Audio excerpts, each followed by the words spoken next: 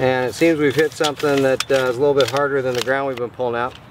We've gone in there a couple times, wiggled around. We're going to go in and we're going to see if it's, we're going to tap around lightly with this cracking bit. We're going to put the locking pin through, check all the pins. It's soft off to one side.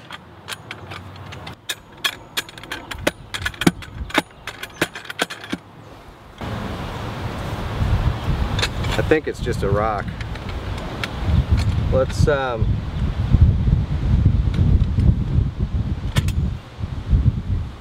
on a little harder.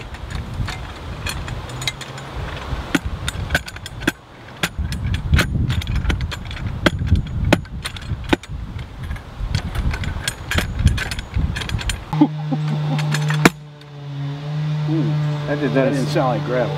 You got to change back and forth from cracking bit to auger bit, cracking bit, auger bit, until we can get through that section and start to get back into the earth again and continue. Now if we hit rock and we can't get through it, with a method of hand digging, the only option we have is to move the hole.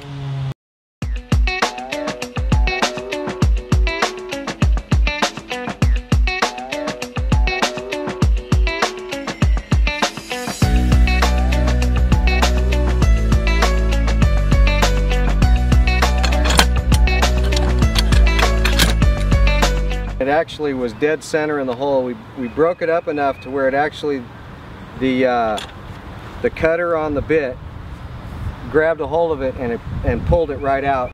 We've hit something solid down here. It feels, you know, it could be bedrock, could be just really compacted gravel. We put the cracking bit on there, but the handle's getting a little bit too low. We don't want to pull it all out, so we're going to go ahead and pull it up a length and lock this in here like that, and then set it back down. Now what we can do is we can just take this one pin loose, hold everything in place, and we can add another piece in between.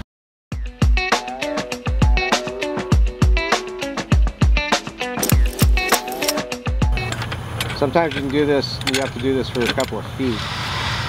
Every time you've got to go in and change back and forth. You want to take that bit and you want to go down on the edge of the hole and then walk it all the way around. And kind of, when you go in before you pull it back out, give the handle a little twist. What we want to do is break that up, and then you go down through the middle of the hole and bang it down through the middle of the hole, twist it.